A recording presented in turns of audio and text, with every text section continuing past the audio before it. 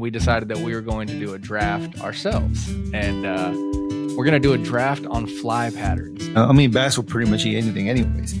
But the weirdest thing I've ever caught on a redfish crack was a mullet. I would say the best tie that I've ever flied, or the best fly that I've ever tied. And dude, it just sucks when you invest that much time into a fly and it just breaks off. That's probably the worst part of losing flies. Welcome back to another episode of Wildlife Outdoors, guys. So today we got another one for you where we're going to talk about the NFL draft that just happened. And we're going to do a little draft of our own. And then Jose is also going to bring a Jackwagon of the week since we haven't done that segment in a while. So welcome back. And I guess we'll get started with the Jackwagon of the week, man. Yeah, man. So I didn't share this with Russell on purpose. I wanted to get his just complete raw and unfiltered opinion / reaction. So this comes courtesy of Outdoor Life, and the title is "Drunk Man Kicks Yellowstone Bison, Hurts Himself, and Gets Arrested." Oh my gosh. So apparently, what an idiot. There's this couple, 40-year-old male and does it say how old the female is? 37-year-old female. They were driving, obviously intoxicated, as the headline states. And apparently the 40-year-old reportedly approached a herd of bison, kicked one in the leg, which unsurprisingly resulted in injuries that prompted the individual to seek treatment at a nearby medical facility. After the park rangers transported him for treatment, the individual was charged with being under the influence of alcohol to the point of endangering oneself, disorderly conduct, approaching wildlife, disturbing wildlife. The other individual was arrested as part of the incident for driving under the influence, failing to yield to an emergency vehicle, and also for wildlife harassment. She was driving the other guy, the guy who did the kicking of the bison, around at that time. The encounter took place near the 7 Mile Bridge on the Western Entrance Road near the Madison River. Both defendants pled not guilty to the charges in court on April 22nd. As a press release points out, each violation could result in up to $5,000 in fines and 6 months in jail if they are convicted. Wow.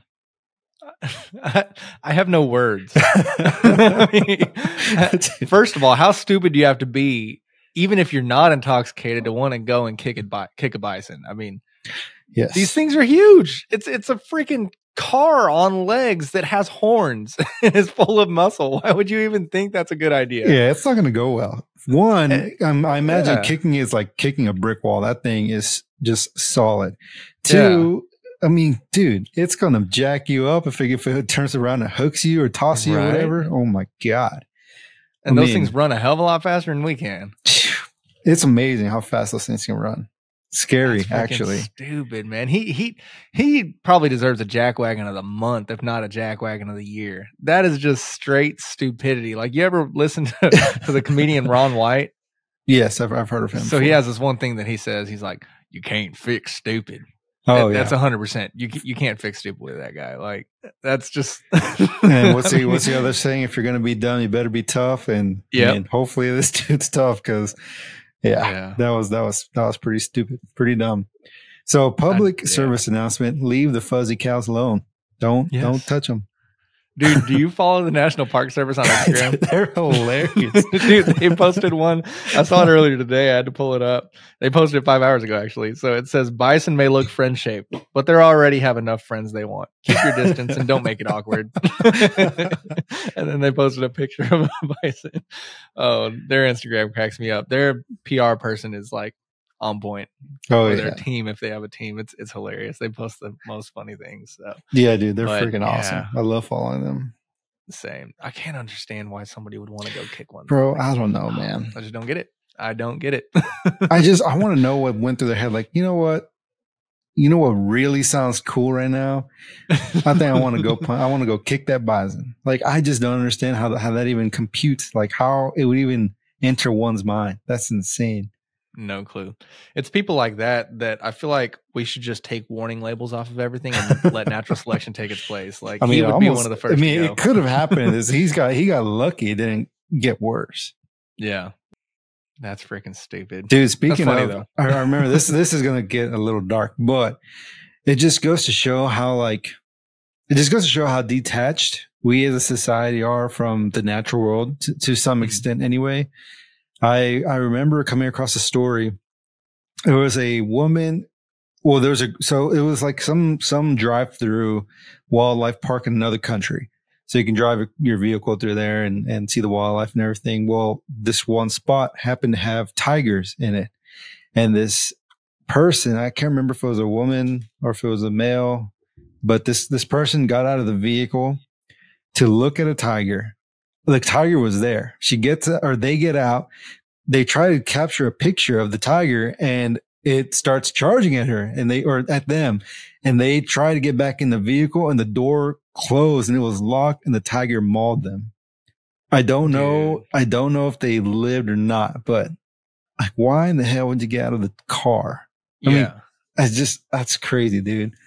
I don't understand. I mean, those are ferocious animals. There are animals that have the capacity to tear you limb from limb. Why would you even risk wanting to get out of a solid steel vehicle to get a picture? I mean, your priorities, like, it doesn't make sense to me. I don't know, dude. I'm surprised, but I'm also not surprised. I don't know what that says about us as a species, but yeah, it's crazy. Yeah, it doesn't make any sense, dude. That kind of reminds me of so do you ever watch Mr. Ballin? Yes, dude. He's got some awesome stuff. He's a really good storyteller. He's a great storyteller. He told a story the other day of this guy that, I don't know how true it is. Everything that I've heard of his seems to be true. It seems like he does extensive research, but this story almost doesn't even seem believable. But this guy was, I want to say it was Africa. He was surfing on the African coast, and a great white shark attacked him twice, and he was able to get away, and he's bleeding profusely. And he managed to surf back to the beach and rescue himself. Well, then he gets in his vehicle, and he's adrenaline pumping, but feels like he's gonna die. And I don't remember exactly what it was. Something about having to get water. He pulled over and had to get water, and he's pretty much out of it. And he's walking back to his car, and then he feels this sharp pain on his side. He turns around, and there's a lion biting him after he just got attacked by a shark. Got away, is getting bitten by a lion. And then he's able to get away, and he's going back to his car. And then he turns around because he starts hearing the roars that he was hearing, and then hears them tenfold. Turns around, there's a whole pride of lions ready to attack him. And then he doesn't really remember much. He goes to open the car, realizes he dropped his keys when he was getting attacked by the lion. Oh, no. So he can't even get into his car. There's a pride of lions around him. He just got attacked by a shark. Then he got attacked by a lion. And then I guess there was a safari nearby that was coming by. And the guy fired his rifle, scared the lions off, and the dude lived. Like, how in the hell, gosh, in the same day, can you get attacked by a great white shark and a pride of lions and still survive? He is simultaneously the luckiest and also the unluckiest person in the world on that day. That is insane. Yeah, dude. I think it was the episode that he posted this past Sunday. So you should go check it out. It's interesting. Dude, he goes into all the details. I can't recite it the way that he did, but dude, it was freaking insane. I don't even know what to say, dude. Like, that's crazy. You go from barely making it out of the ocean, trying to get home or wherever he's going, and then he almost got taken out by a lion. Yeah, dude, Africa's scary. Australia's scary too. But yeah, dude, it is. That's crazy. It's like Australia's the one island that has everything that can kill you, like, snakes and spiders and box jellyfish and great white sharks. I mean, there's just so many. There's freaking lizards that can kill you there. There's everything that can kill you on. Yeah, they have some of the most venomous snakes in the world, the taipan. I forgot some of the other ones. And then, like you mentioned, the jellyfish, great whites. The spiders too. Yeah. Dude, those huntsman spiders are freaking massive. Yeah. I saw a video, like, this guy was just driving down the road, and one comes out of nowhere, was in his car somewhere, and it's just crawling across the dashboard. Dude, I I don't even know what I would do. I'd drive off a freaking cliff. We almost got killed by a bee. So imagine a big spider like that. Right. Oh, dude. Nope. I mean, I don't mind spiders. I don't mind snakes, but you have one that's the size of your face just come walking across your dash. Yeah, no, thank you. I'd probably jump out and tuck and roll. Say, good luck. I don't really need that car anyway. It was a piece of junk. Right. So I can get another one. Oh, man. Yeah, screw that. So, well, I guess the next thing that we were going to talk about was the draft, man. Did you get to watch any of the draft? I did not, but I heard that the University of Texas had quite the showing on draft day. Dude, they did. I was surprised, honestly. There was a few more people that I thought were going to possibly go first round that didn't go first round. But Texas had 11 players drafted, which is nuts. Texas had a good season last year. Don't get me wrong. Yeah. But historically for the past 15 years haven't really been all that great. We've had the talent, haven't been able to develop them or put them together to create a national championship team. And they had 11 players drafted, and they had 2. So they had 13 players leaving. 11 of them got drafted. 2 of them got signed as free agents after the fact, which I just thought was amazing. The only team that had more draft picks than Texas was Michigan, and they had 13. And then Texas plays Michigan in Ann Arbor this upcoming season. I'm so freaking excited for that game. Not only Michigan, but the old rivalry too with A&M. Yep, I'm excited for that one. Played Georgia, I think, too, and Florida also. It's going to be a tough season. It'll be a tough season, but it's going to be fun to watch. Oh, yeah. It'll be really good to see them play and really exciting. And I can't wait to see what Xavier Worthy does in the NFL, dude. Right. He had an awesome... It's freaking insane. Xavier Worthy is going to be there with Patrick Mahomes. Scary. Dude, Mahomes is going to have a bunch of weapons. They're going to be pretty dangerous again. And I know a lot of people don't like Mahomes. I like watching Mahomes play. He's really, really fun to watch. And it'll be interesting to see how they do with these new weapons. And the stupid Cowboys, I don't know what's going to happen this season. We'll see. I was hoping they were going to pick up Jonathan Brooks, but they didn't. Yeah. They passed on him. Yeah, sucks. Being a Cowboy fan, that's hard. Yeah, I still, I don't follow NFL, but I still have a little bit of alliance to him, I guess, because I was a fan for so long. So yeah, but yeah, it's going to be interesting to see how they do it. I feel like their draft wasn't all that great, but what can you do? Who knows? Maybe we'd like to think that they know what they're doing, so we'll see what happens. Right, ain't that the truth? So, But in that same vein, we decided that we were going to do a draft ourselves. And we're going to do a draft on fly patterns. And we're going to format it. We're going to pick 6 flies each. And it's going to be an all-around box. So in this box that we're going to have an imaginary box with 6 flies in it. And those flies are going to be what are going to give us the most success no matter the conditions, the weather conditions, the water conditions, the location. And so it's going to be the best all-around box. We're going to post it on Instagram, post it on Facebook, and we're going to tally all the votes and see who wins. So it's going to be me against him, seeing who can create the best team from the draft. So it's going to be subsurface flies, topwater flies, warm water, cold water, salt water, doesn't matter. So essentially, like in layman's terms, like imagine you have 2 fly boxes in front of you. One is going to be comprised of the flies that Russell picks. One's going to be the one that I pick. And ultimately you want to choose whichever box you think you would like to have, for whatever water body you're trying to fish. So it's kind of what we're trying to get at with this. And, man, I think I got my list ready whenever you're ready. Okay. I think I'm ready. Do you want to go first? Sure. Okay. Or do you want to? I have a quarter. You want to flip for it? Yeah, we can flip for it. All right, let's see. Oh, you can call it. Ready? I'll call it in the air. Oh shit. Okay, ready? Go for it. Heads. It is heads. Okay, I'll go ahead and go first. You're gonna go first. All right. Yep.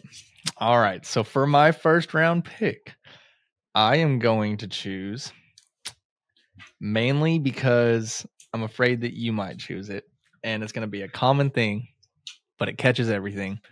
A Clouser minnow. Ooh. I had a feeling I was going to go first, but I actually had 2. The other one for my pick, it'd be the woolly bugger. That was the other one I was debating on. I figured they were going to they're going to be the first picks. So you have the Clouser. All right. So now you're going to get your second round pick back to back. Oh, man. Okay. Round number 2. I think I'm going to go with, and I'm going to go with this because there's been so many variations of this fly. It's fairly new, I suppose. But it's been used, just about everywhere. And it's been a game changer. And as his name implies, I think I'm going to go with the game changer for number 2. That was also on my list. All right. For my second round pick is actually going to be a regional fly tied by somebody in Austin that no longer lives in Austin. And that fly is going to be the lunch money. I have caught 8 different species on that fly. Solid fly. And then for my third round pick, just kind of break it up and not do a subsurface fly.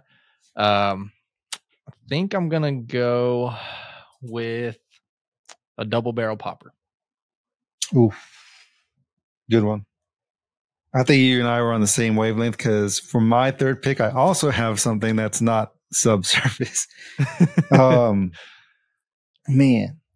I think I'm going to go with a diver, the Dahlberg diver. That was on my list also. All right. So what's going to be your fourth round pick? Oh, shit. I forgot to go again. And see, after 3, that's when I started having a really hard time trying to figure out what I wanted to pick. Man, then I'm going to go with another surface fly. I'm going to go with a gurgler. Damn. That was on my list also. All right. For my fourth round pick, I kind of changed it up a little bit. It is going to be a topwater fly, but it's going to be a fly that is more used for in the mountains for further up north, cold water species. Although I have used them and I have caught bass and brim on them, it's going to be a chubby Chernobyl. Dude, I had that on my list too. That's funny. Dang, good pick, good pick. And then to go back to subsurface, because honestly, I've caught more fish subsurface than I have topwater, although catching on topwater is a lot more exciting to watch. It's going to be also a fly created by Matt Bennett, and it is going to be the Rio Getter. Solid. And I just noticed something. Most of our listeners, well, I would say the majority of our listeners are probably from Texas. So this list, your list is looking pretty strong. I didn't even think about that. Dang it. I think for my next pick, it's my turn, right? Yes, you get your 5th and 6th. Oh, shoot. Okay. All right. Number 5, I'm going to go with a deceiver. Good pick. The number 6, I think I'm going to make number 6 a regional pick. And I'm going to pick it because it's personally one of my favorite flies, and I've caught a ton of stuff with it. And I'm pretty sure you could take the same fly and go catch some trout in the mountains and stuff. So I'm going to go with a Lano bug. I knew it was going to be on your list. It was on my list too. All right. So this is going to be my last pick. And I have so many flies that I still want to pick. You want to make it just like the NFL draft and do 7 rounds? Sure. Why not? We're already this far into it. Let's go. Okay. So I'll get my 6 and 7, then you'll get your 7. And this is so hard. My 6 is going to be a saltwater pattern, and most fish that you would want to fish for on the coast eat shrimp or crab. So I'm going to do the Hopedale crab for my 6th pick. And for my final pick, it's so hard. I feel like I need some more topwater. So I'm going to go ahead and go with the elk hair caddis. Oof, that's a good one too. I have that one actually as one of the potential picks. See, and I purposely left off like nymphs and small stuff because 1, I just don't like throwing them. So that's the main reason. Number 2 is like if I'm building a box that can be used freshwater or saltwater, I'm sure they can catch saltwater fish, but probably like little pinfish and stuff. Dude, so I was trying to pick some of the bigger, I guess, more general type things. Streamers mainly. For my 7, I might stick to that theme, many of the flies that I have can be used for saltwater. So I'm hesitant on picking a saltwater only pattern because of that. But I kind of feel like I should include this one specific saltwater pattern because I use it to catch my first redfish on the fly. So it has a little bit of a soft spot in my heart because of that. And that would be the redfish crack. I think I'm going to go with the redfish my crack. list. Dude, I've caught so many things on a redfish crack.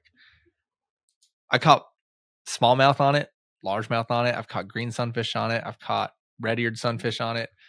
I've caught I've actually never caught a redfish on a redfish crack. Dude, I'm sure so many things. I'm sure if you played with the hook sizes and the colors, you can make it a bass fly. You know, I mean, bass will pretty much eat anything, anyways. Right. But the weirdest thing I've ever caught on a redfish crack was a mullet. And the mullet ate it. Like it was in his mouth. Yes, dude. That was actually, so the first time that I made a fly fishing specific trip to the coast was with Marco.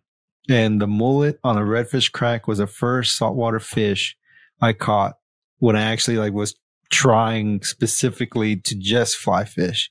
And on that same trip with Marco, it was weird, man. I just saw some it looked like nervous water. So I cast it over there and I'm just stripping and it actually fought pretty decently. I was very surprised. But when I thought it was a ladyfish or something at first. And when I got it to my hand, I was like, what the hell, dude? It was a freaking mullet, man. I think I remember you telling that story on a previous episode of the There's podcast. A picture on my Instagram. That thing ate it. It was crazy. That's freaking insane.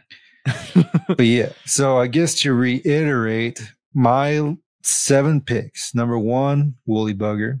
2, game changer. 3 is a Dahlberg diver. 4 is gurgler. 5 is deceiver. 6 is a lano bug. And 7 is a redfish crack. Yep. And mine are, first pick is Clouser. The second pick is a lunch money. The third pick is going to be a double barrel popper. Fourth pick is the chubby Chernobyl. Fifth pick is the Rio Getter. Sixth pick is the Hopedale crab. Seventh pick is the elk hair caddis. So those are our picks. Those are our teams. We'll post them up on the socials and y'all go vote for them. And we'll leave it open probably for a week or two before we finally tally them up and decide who wins.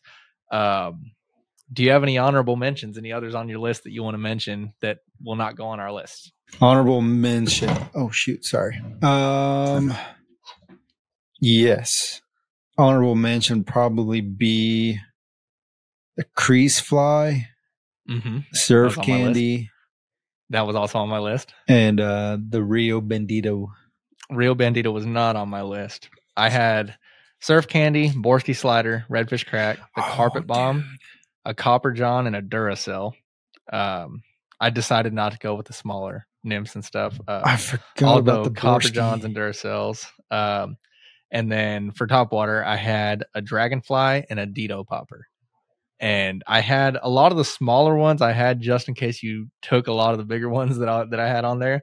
Because you can always downsize, downsizing is kind of the thing, if you're not catching anything and you want to catch something to get the skunk off the boat, or if you're in a survival. And kind of the mindset that I had going into this is if I have one fly box and one fly rod and I'm traveling, car breaks down, get a flat, get ran off the road by, missing a deer, or I'm on a plane and the plane crashes and I have no clue where I'm going to be, what box would I hope that I had that could cover no matter where I'm at geographically?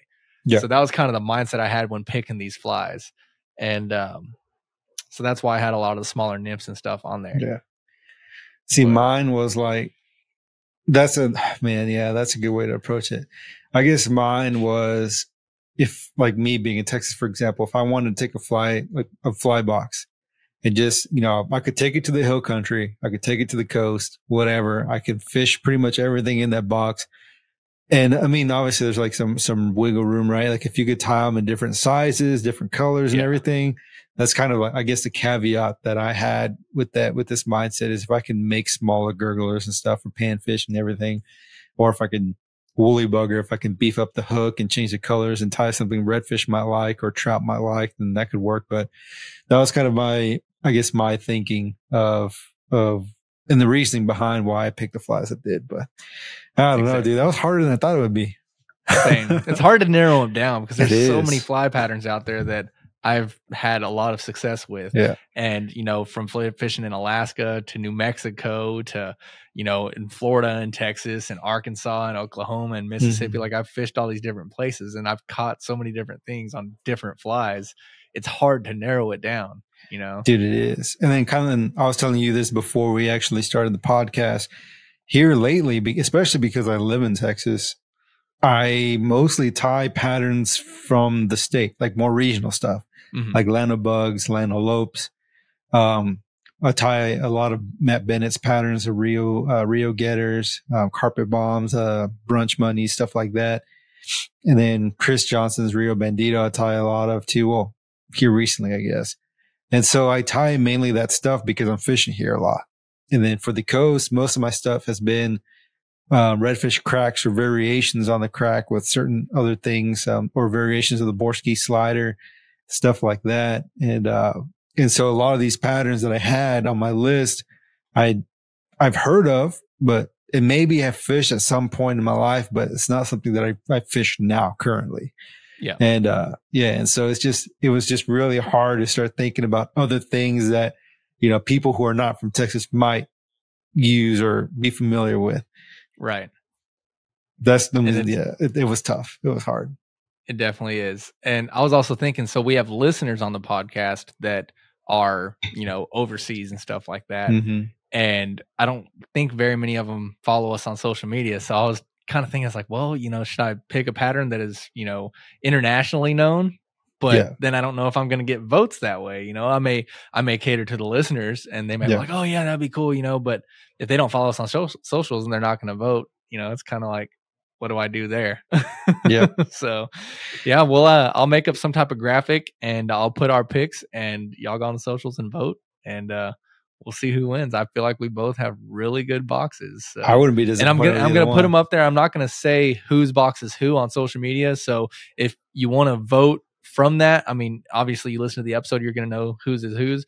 But on the social medias, you know, I'm not gonna put whose is whose. It's gonna be a blind box. So that's awesome. This should be fun. Yeah, but dude, so it's gonna be fun for sure.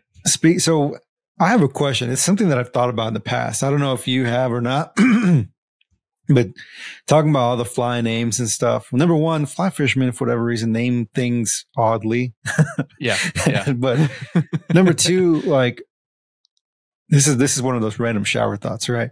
How different does a fly have to be before it can be named or called something else?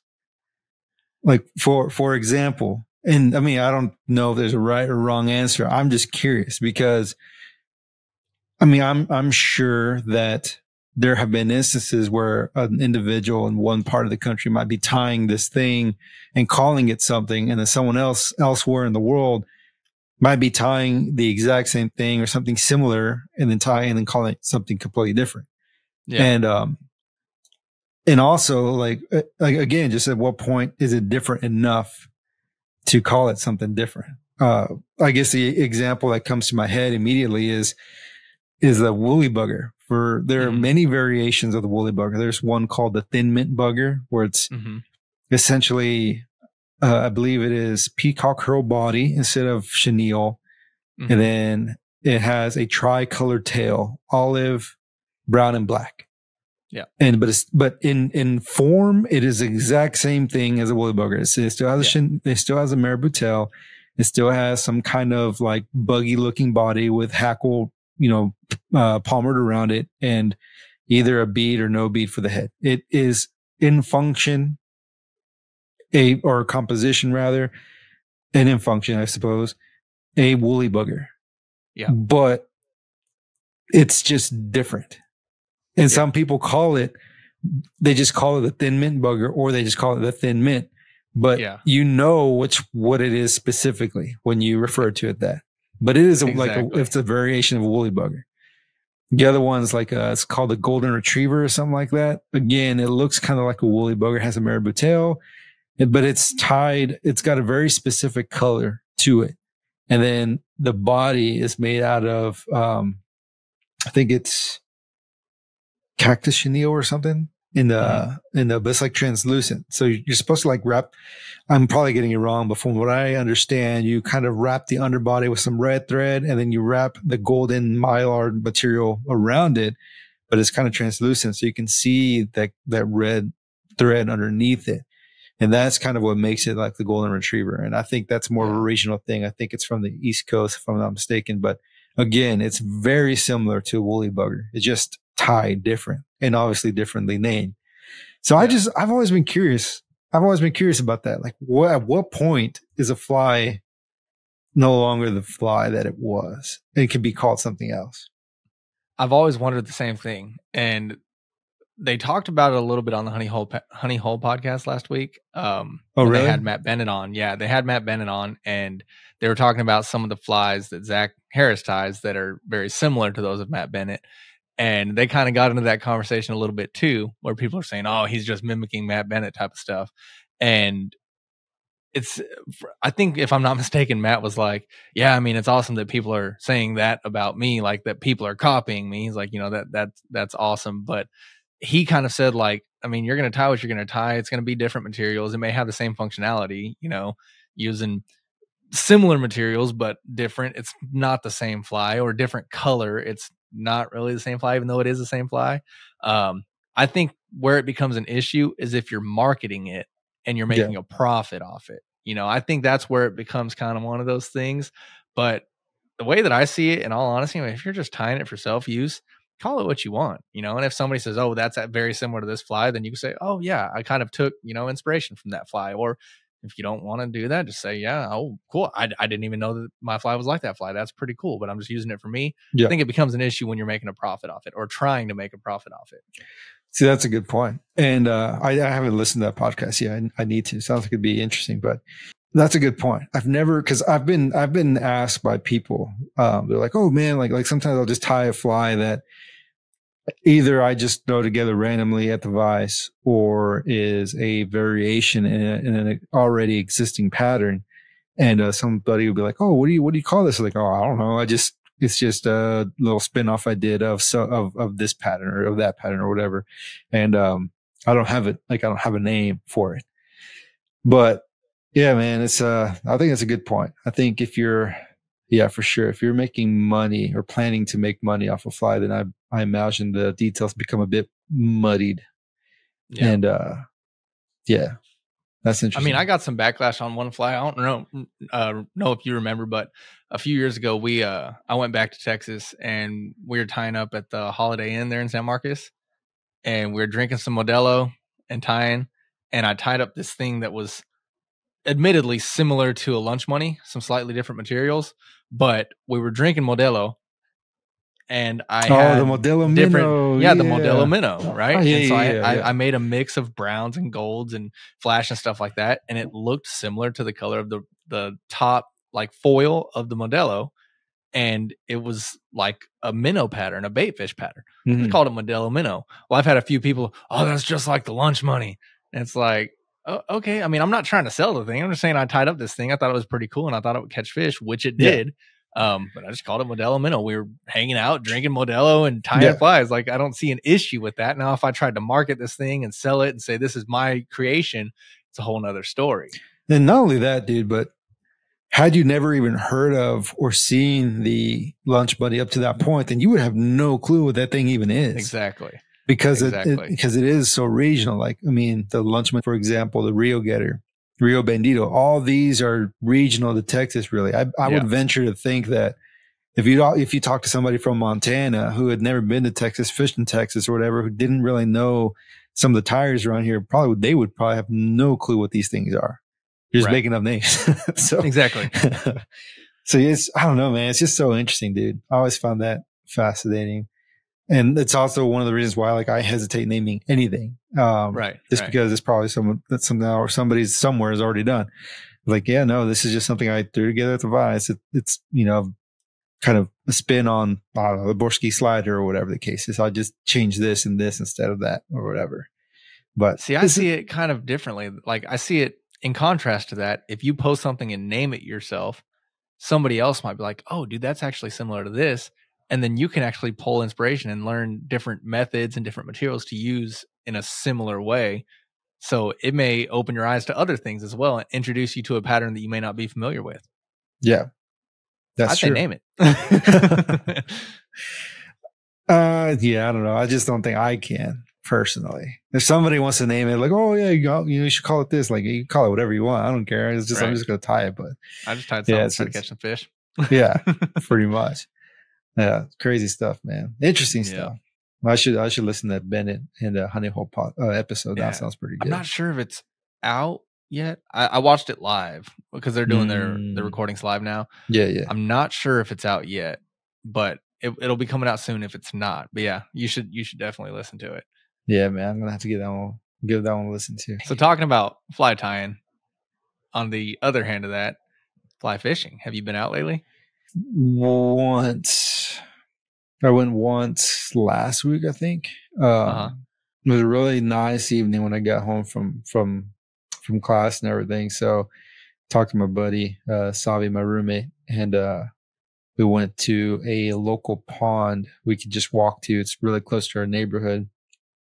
And this pond, it can be pretty good. And I've heard some rumors about certain fish being there. I don't know if it's true. Like, I've heard on two occasions people catching what they describe as being Rio Grande cichlids, but I've never seen one. I've never caught one. Not to say that they're not there. There could be very small populations, like very small or very localized to certain parts of that little pond. But supposedly there's some Rios in there. Supposedly there's a big gar in there too. And there was. I had seen it before, hadn't seen it in a while, so I don't know if it's still hanging around or not. But this little pond's pretty cool. Fish is pretty nice. And we caught a bunch of fish that day, some bluegills and some bass. It was a pretty nice evening. And then what's cool is there's an HEB. It's right behind an HEB here in town. And me and my buddy we just finished up. We were about to start walking back to the house. Like, hey dude, why don't you just go have a beer at HEB? He goes, with our fly fishing stuff? I was like, yeah, what are they going to do? Kick us out? So we walked over there and yeah, man, we just got in there. We just grabbed a beer and we just hung out at HEB with all our fly fishing stuff and just talked, whatever. And the guys are like, dude, we've never seen anybody come here with fishing stuff before. Y'all have any luck? We're like, oh yeah, dude, we caught some fish, whatever. And they're really chill about it. Like, oh man, we love to see it, dude. Yeah, y'all just come hang out whenever y'all want. We're like, cool, we'll do. So we just hung out, had a beer, and then we went back to the house. Dude, that's awesome. Yeah, dude. And apparently I haven't done it, but he says that you can even order a beer and then walk around and grocery shop while you drink it and then just go check out. Really? Yeah. Interesting. I used to love doing the pick six that they had at HEB. Pick all the different regional beers and craft beers and stuff. Dude, you remember that banana beer? The banana bread beer? That one was good. It was so freaking good from the UK. You remember when we did the pick six at a liquor store when we were like really young and we got nothing but IPAs and we hated IPAs, but we didn't know we hated IPAs at that point in time. Yeah. Dude, I think there's only one beer and then we each ended up picking one quote unquote safe beer that we knew that we would like just in case we don't like any of the other stuff. Yeah. And those are the only beers we actually drank. Dude, it was horrible. And it was funny because I know I didn't at the time. I didn't know what an IPA was. I didn't either. And all the names were so clever. I was like, oh, that sounds cool. Or it has this cool picture on it and all colorful, like a kid picking cereal, you know? If it has bright colors, we picked it. And dude, they were horrible. And I've actually started to kind of, I wouldn't say like IPAs, but there's a lot more IPAs that I can palate now that I definitely couldn't. Man, I love a good IPA. I used to hate them. Now I really, really like them. And I kind of have a funny story. So me, some friends of ours from Austin, we went out one night and I forgot where we were at, but they had some drinks there. I think we were having dinner, but they had some beers and stuff there. And I jokingly sometimes call IPAs IPAs, and I didn't really register what was going on. And the lady, the server came by and she's like, yeah, what can I get you to drink? I was like, well, what kind of IPAs you guys got? everyone just looked at me like, what the hell? That's freaking hilarious. Oh, dude, it was embarrassing, but it was funny. That's awesome. Dude, yeah, there's a few IPAs that I've had that I've liked. Have you ever had Sweetwater IPAs?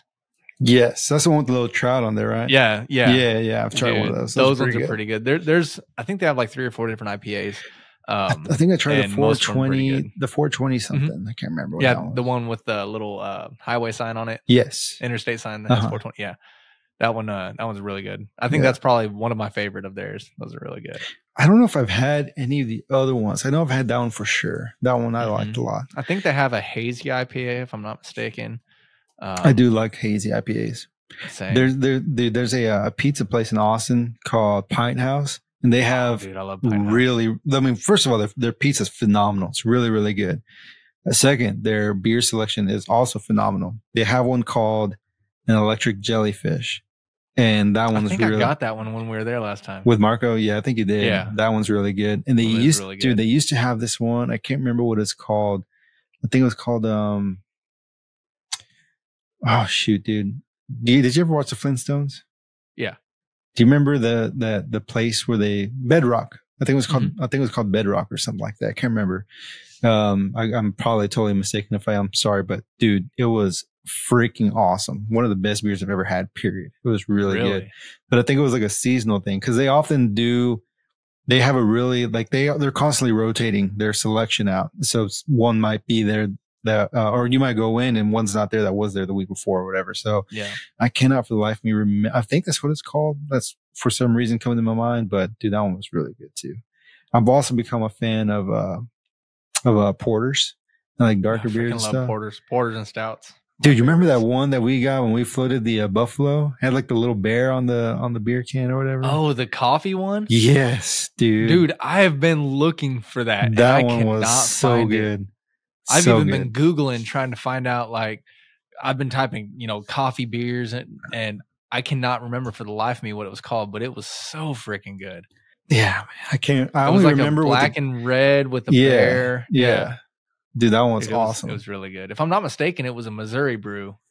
I think you're right. It may have been a Northwest Arkansas brew.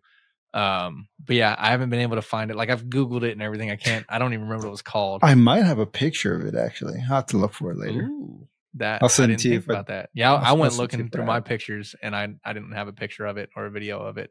I had videos of us brewing coffee, but not the coffee beer. So, but dude, that's so weird because you don't even like coffee.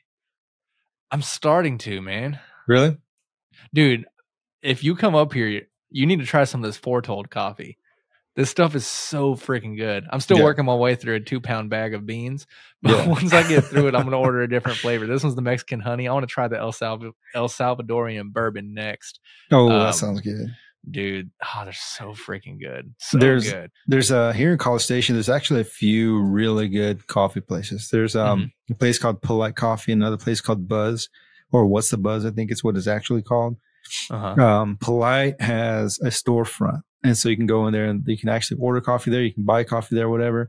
And Sarah and I will go there sometimes, and they have this one called Breakfast in Bed. And what they do is they take milk that has been, I guess, flavored by Fruity Pebbles, and they will mix it into coffee. So they make like a little latte from that. Holy crap, dude! It's friggin' awesome. It's a bit sweet. I normally like my coffee black. I don't know why. I learned to drink it that way when I was working on my master's. My advisor, he's from Bolivia, but I believe he has some Italian influence, if I'm not mistaken. And I will never forget it. I was hurting for coffee real bad, dude. I was like super sluggish. I was just not focused. And he asked me, "Hey, you want some coffee?" I was like, "Sure." And he would bring it. He would brew some for the lab sometimes because there's a bunch of people there all the time. And he brewed it and he gave me a cup. And I remember I turned to him and I looked at it and I looked at him. I was like, "Hey, do you have any cream or any sugar?" He looks at me. He goes, "Dude, this ain't Starbucks. You're going to have to drink it like that." He goes, "A good coffee is like a good steak. It should be able to stand on its own." And I was like, "Okay, that's fair." So it took me a while to get used to drinking black coffee, but now that's my go-to. I drink it black when I can, just because I feel like you can actually taste the differences, almost like drinking whiskey neat, if you will. You can kind of like taste those little differences, little nuances or whatever. And that being said, though, on occasion, I'll like, so, like, things like that, like the breakfast in bed or whatever, just if I'm feeling it. But dude, that dangerous, dude, really good. And then in Buzz, they have this blend. I think it's a seasonal blend. It's called Day of the Dead. And the coffee bag looks sick, dude. It looks dope. And it's I think the beans are roasted in Mexico, or they're a variety from Mexico. Can't remember. Those are fantastic. One of the best coffees I've ever had. Dude, they're Nice. Super good. Phenomenal. Dude, would you ever roast your own beans? I would like to at some point in my life. I think that'd be sick. I feel like it'd be fun. Yeah. That'd be Kinda pretty cool. Do different things and, different flavors and stuff like that. And kind of going back to the Foretold thing, that's why I like them, because there's a story behind his 3 flavors. And so that's sources cool. The beans from that area. And he also has a blog on his website. And so they like tell the story behind where the flavor came from. And it's just interesting stuff like that. I love the backstory. And I feel like I would probably do something like if I were to ever start roasting myself, I'd probably do something similar. Like there would have to be a reason why there's a certain flavor. You know what I mean? Yeah, exactly. So that's pretty cool, man. I've never, you were telling me about it. I'd love to try it. Maybe when I can, if and when I can go up to Arkansas. I can probably send you some. I got a 2-pound bag. Probably about 1.5 pounds now, but yeah, I can bag some up and send them to you. I still have your birthday gifts from last year that I haven't sent you yet. I know. So, speaking of that, so yeah, I also got your birthday gift. So, podcasters or listeners, it was actually Russell's birthday on the 26th last week. It was. Happy birthday, brother! And thanks, it's also been the 1-year anniversary of this podcast. Yes. It has been 1 year since we published our first episode. Our first episode was published April 28th, 2023. So it's been a year, and it's crazy because it doesn't feel like it's been a year until I think about it. And then I think about it, I'm like, holy crap. Like, I feel like we've gotten a lot more comfortable behind the microphone, which is a good thing. Yeah. But at the same time, it can kind of be a bad thing because we just kind of let stuff roll off the tongue. Yeah, man, I still feel like I'm a little stiff. But that's just my introverted side. But compared to the first episode we ever aired, that one was painful. The first few, the first episode really we recorded was painful. That's why we didn't put it out. Yeah, it was between bad. Technical difficulties and just awkwardness. Yeah, but yeah, dude, it's crazy. We've been doing it for a freaking year, man. That's so wild, man. It is, and I'm hoping that we got some big stuff coming this year. Yeah. So, some exciting stuff, hopefully. Yes. I know that we have some exciting ones coming up soon, but I'm hoping we continue to grow. Yeah, for sure.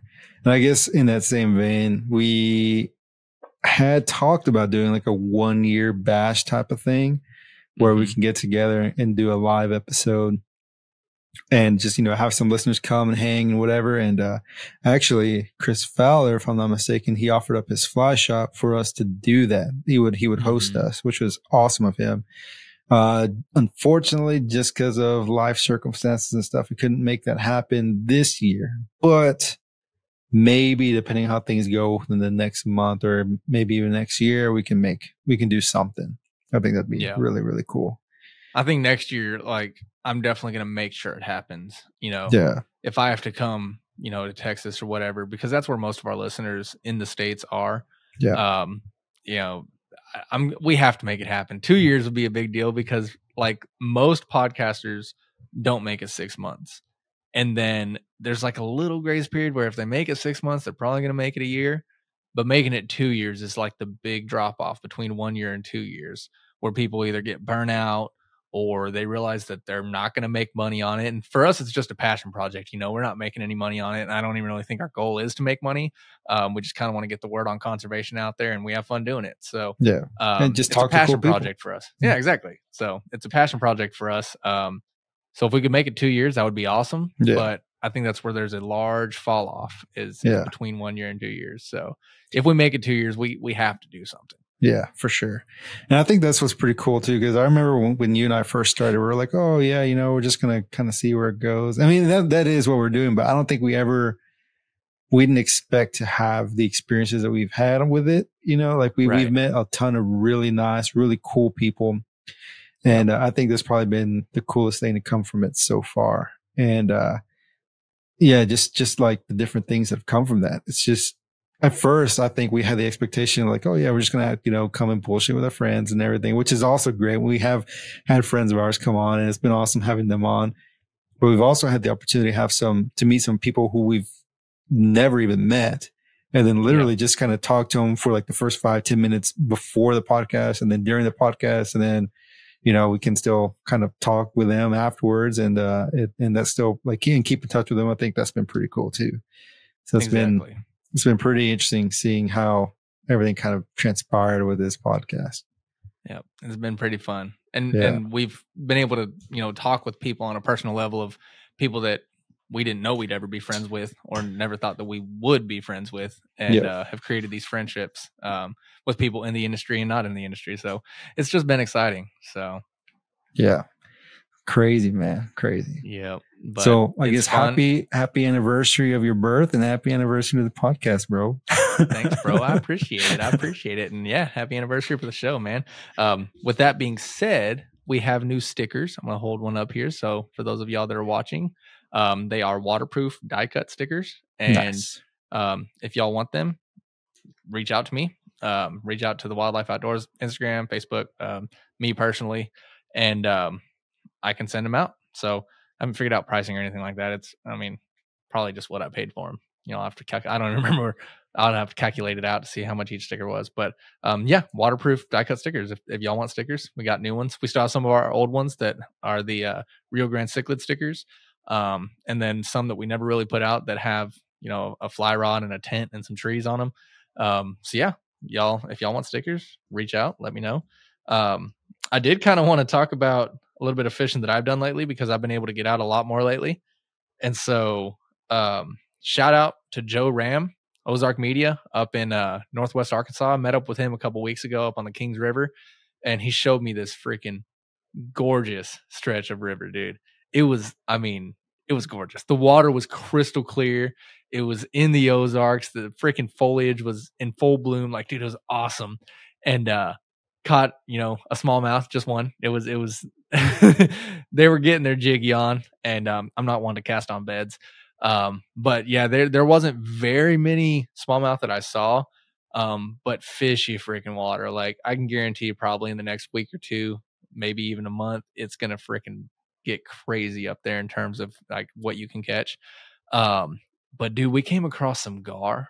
I have never seen I guess they're considered schools. I've never seen a school of gar where each individual gar was so big. There must have been at least 15 of them that were over 4 foot long. Jeez, dude. Dude, it was nuts. And they were coming up right next to the kayak, like 6 inches from me and sipping and splashing. That's awesome. I got startled a couple times because I was just like, oh shit, what was that? Like, just freaking massive gar just breaching right next to me. Like, it was awesome. And then saw a bunch of other, largemouth bass, smallmouth bass kind of strolling along the edge and stuff. Dude, it was just this gorgeous hole that he took me to. It was freaking awesome. But we did a little bit of filming up there and, caught some fish. And he caught a freaking, I think he caught a rock bass, which I've never caught a rock bass. So I was like, oh, that's pretty cool. So that is pretty cool. Yeah, dude, it was a good time. But, he's a cool guy. And hopefully I'll get to get up and go fish with him again at some point. Or he's always welcome down here. But yeah, dude, hopefully we'll have some collabs coming with him in the future. His freaking camera setup and drone setup is like sweet, dude. It makes me want to just jump and get one immediately, but my bank account says no. But yeah, dude, his stuff is pretty sweet. So that's sick, dude. Yeah, so I did that a couple weeks ago, and then this week I've been out fishing, and I've still been on my carp kick, and I'm getting them figured out, man. I think I've caught 6 now, something like that. Dang, dude. And I'm starting to get them like figured out on how to fish for them, how to throw to them, how to work the fly. And I caught one the other day, and it was just me and Adeline out there, and Adeline wanted to be out there playing with her bubbles. And so she was playing with her bubbles, and I hooked into one, and it was big. This fish took me to my backing 4 separate times. And I would get it all the way to me, and I'd try to grab it. And the second I would touch the tail, and the tail was so fat I couldn't grip it with one hand. And I don't have a net big enough for that fish. I have one like big net, but it's a boat net, and I didn't want to deal with having to carry it out there with me because I was standing knee deep in water. And I threw her my phone because she wanted to record me. And so I threw her my phone and she's recording, and her commentary on these videos was like, so she recorded, it was like a 12-minute and 55-second video. And so I took little clips of it and I posted on the social medias. And I want to make a little edit because it was just too freaking adorable. But there's 2 clips that I'll show y'all, and I'll put them here on the podcast. I'll play them for you. But her commentary is what made the thing, like the video, is so freaking adorable. But this carp was absolutely massive. But I'll go ahead and play these videos real quick. Get that fish! Get that fish! Get that fish, Dad! Dad, you can do it. Get the fish. Get the fish. I know you're trying. Try. Dude, that little voice crack at the end is so Dad, adorable. you can make salmon with that fish.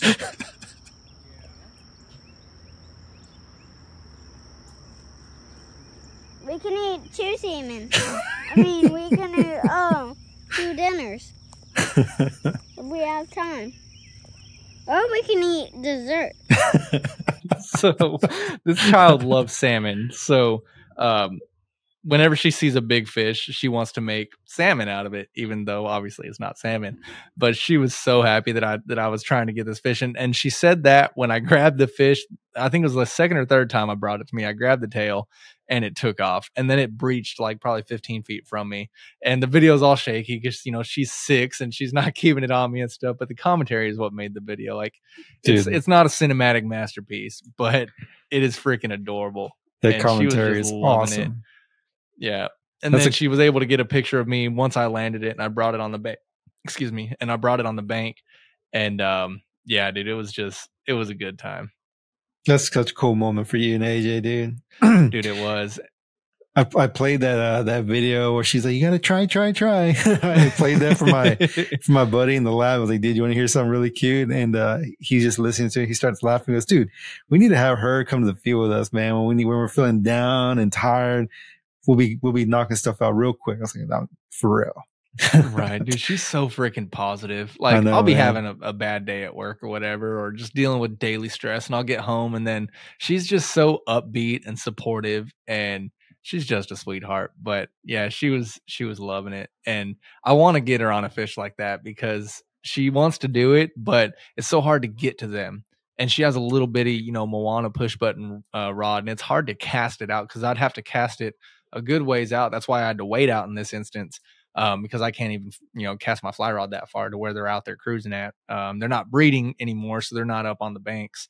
So it's hard to get her little rod out there, but I need to find a spot where I can get her on a decent fish. I want to take her to Dry Run Creek here in Arkansas, where it's catch and release and only children can go there. I think below 16 years of age. And I want to take her and Peyton before Peyton turns 16 to go out there. And dude, they got some big, like 30-inch plus hook jaw trout that I would love to get them on.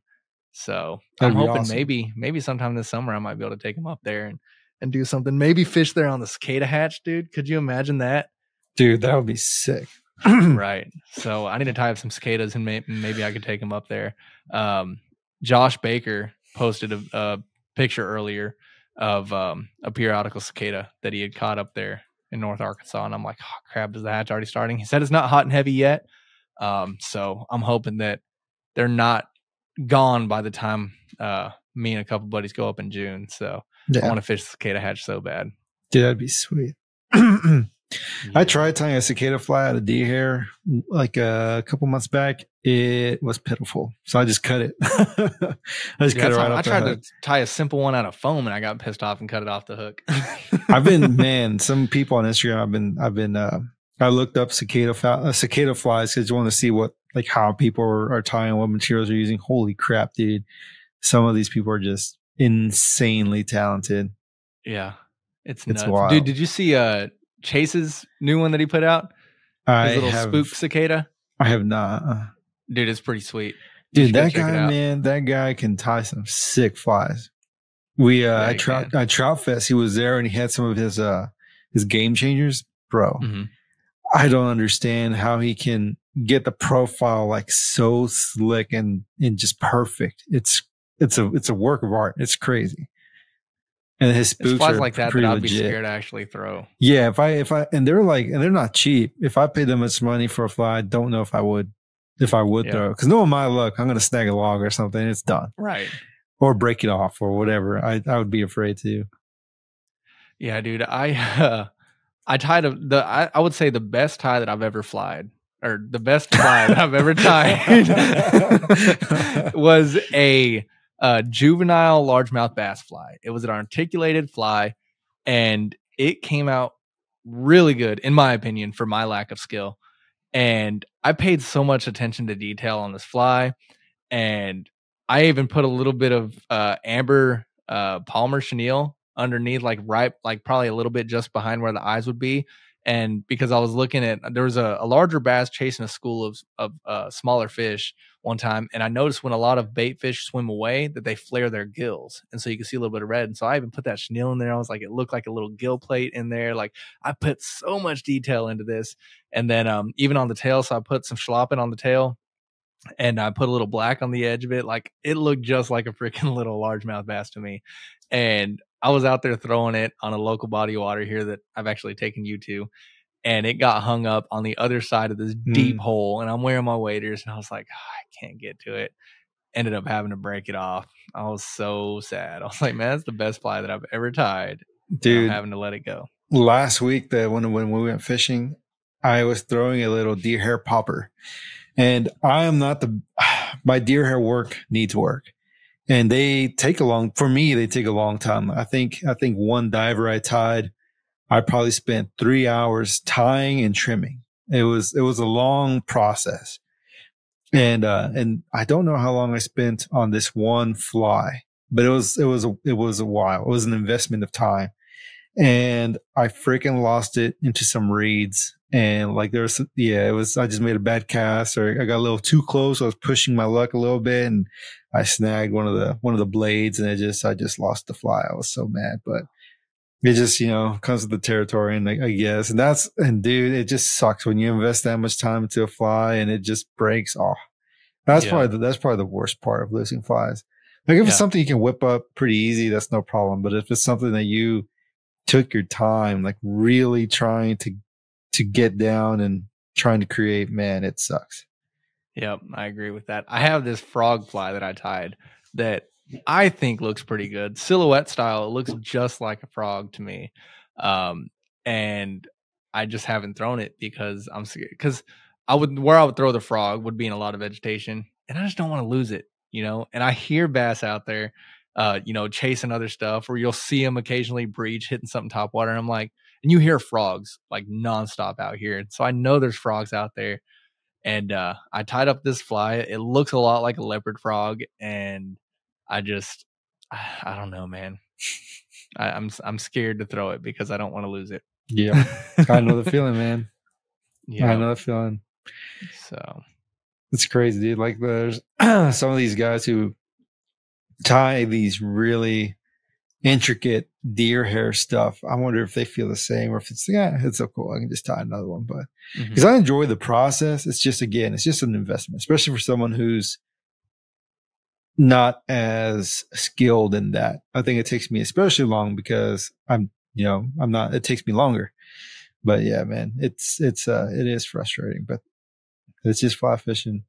Yep, that it is. I mean, and at the same time, it's kind of one of those things where I would much rather tie up a guide fly because, for one, you get more bang for your buck in terms of time. You don't spend as much time, and then it's not as heartbreaking when you lose them. So, but that's all a part of it. And that's kind of, this sounds bad. I feel like my tying has improved. Well, I mean, I would like to say it has improved since I first started, but at the same time, like since I'm not selling flies or anything like that, I don't really care to an extent how they look.